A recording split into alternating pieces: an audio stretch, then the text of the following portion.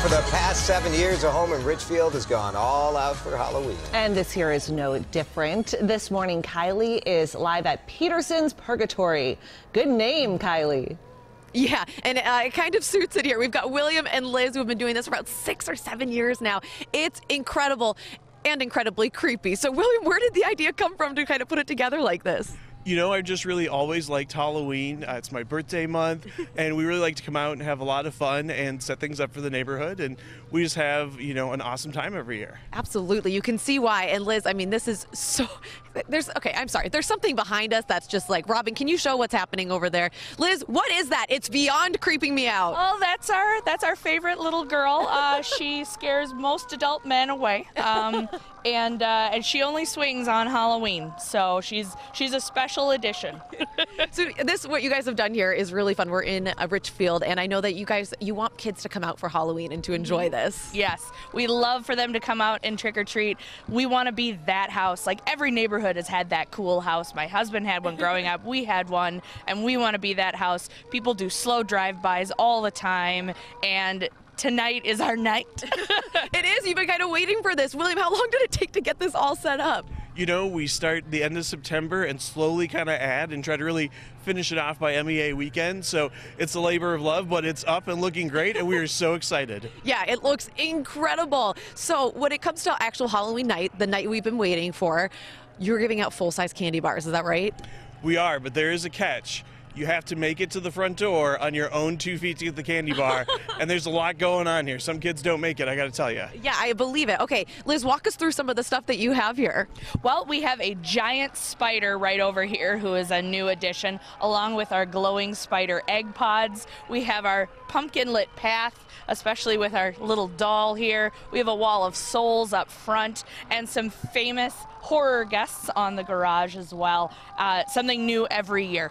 What's fun about this for you? I just like building it and the creativity you get to do. You know, there's stuff you can always buy, but then no one can makes a custom Peterson's Purgatory sign, so we might as well. And you can like you on Facebook, is that right too? Yep, Peterson's Purgatory on Facebook. Awesome, and is that kind of the best way to find out? Because are we okay giving out your address, I'm assuming, to let people come out and enjoy this? Yeah, absolutely. So we're on the 6300 block of 12th Avenue South in Richfield. Come on out tonight with the kids to trick or treat, and we're looking forward to seeing everyone out here. But beware that it's definitely very spooky, right? That's right. It's not for the super young. They may need the parent assist to get to the front door, for sure. Really fun. Okay, but also, guys, that thing just keeps just repeatedly la la la la la la. Oh, it sounds creepy from even here. Here, can you hear it? Let me see if I can come over. We want to hear it more? I feel like... No. I don't like it. For a full-size candy bar, I think it's probably worth going for it. Yeah, that would be... Oh, absolutely, for the full size. marker. Absolutely. So fun. We love that they do this. What a great tradition for that neighborhood, Kylie. And be careful out there. I'm a little nervous. Yeah, Kylie, we'll try. That's right. Keep an eye on her, Robin, because... She has 1 hour. One hour to go. Will she make it? Purgatory. He did the monster mash. It is 6:24 now. For 7 years, a home in Richfield has been going above and beyond for Halloween, getting more than 150 trick-or-treaters each year. And like any good attraction, new frightening things are added each year. How scary can it be when you've got Kylie at this display in Richfield, Peterson's Purgatory? I mean, you're making it much less scary, Kylie. Am I? Well, you've been with me in a haunted house. I don't necessarily handle the scary very well. No. You are easy to scare, for sure. Easy to freak out. But luckily, nothing's jumping out at me here, so that's good news. At least just keep looking behind us. But we've got William and Liz, the creators of this amazing Halloween adventure. Good morning. William, how are you doing? I'm doing great. It's a little cold, but I'm pumped for the big day. There's one day that's Halloween, and it's today, and I am so excited. I can tell by just the decorating that you guys have done. Tell me about where this idea came from to start doing it. You know, it really just started from a gal in my neighborhood, a mom that dressed up as a witch, and she was really creepy on Halloween. And from that moment on, I'm like, I want to be that house when I grow up. Guess what? I'm growing up, and we are definitely that house. You are absolutely that house. I mean, you could see this even when I was driving in this morning from blocks away. Liz, you can see the glow that's happening. So you guys have been very successful. Is this just like a passion for you? It is. Fall is our favorite time of year. October is my husband's birthday month, so it's all about Halloween. October is pretty much just all for today. Absolutely. Okay, tell us some of the stuff that we have here, some of the highlights. Well, we have a giant spider that's out in front of our crypt area. We have a keeper's crypt with some very famous inhabitants from horror movies, so little trivia over there. We have a wall of souls right by the front door. That's brand new.